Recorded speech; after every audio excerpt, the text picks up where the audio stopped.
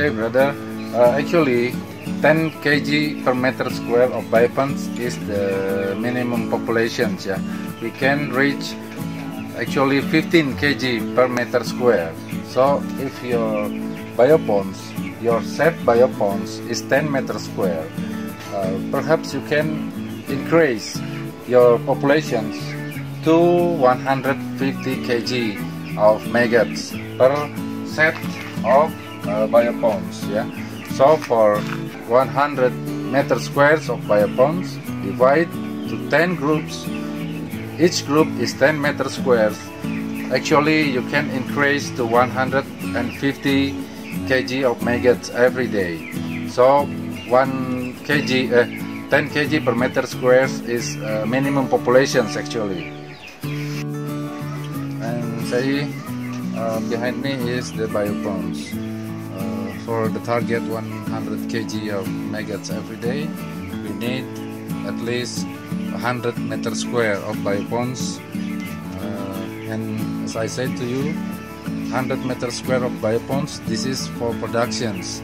It means 100 meter squares divide into 10 groups. So each group will be 10 meter square.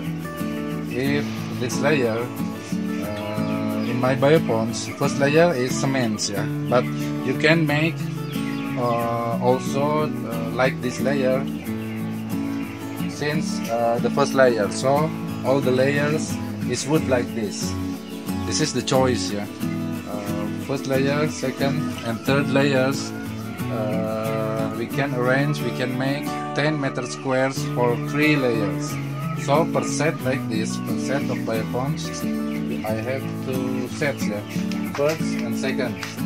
So we can make first set, this layers is 10 meter square. So we have to prepare 10 set of the biopons like this. 1, 2, 3, 4, 5, 6, 7, 8, 9, 10. So each day we harvest 4 from first set, yeah. One day, 1 set we will harvest. One day, 10 meter square we will harvest. 1 meter squares can make population 10 kg of maggots. So for 10 meter squares, it means 100 kg of larvae. This is the second one, yeah. This is simply, yeah. We don't put any ram here, and this is for productions. To harvest the prepupa, we can scope and separate the frass and the maggots. I'll show you how we separate the frass with the maggots. This is biopons for productions. So you can see the difference between prepupa biopons and larva productions biopons. Black soldier fly is gaining global attention. This type of fly is said to be the great solution to reduce organic waste. Not only that black soldier fly larvae could consume organic waste and eradicate our organic waste problems completely, but the black soldier fly larvae is also a great source of protein for our pets and animal stocks. Considering how environmentally friendly and relatively easy for one to build his or her own black soldier fly nursery.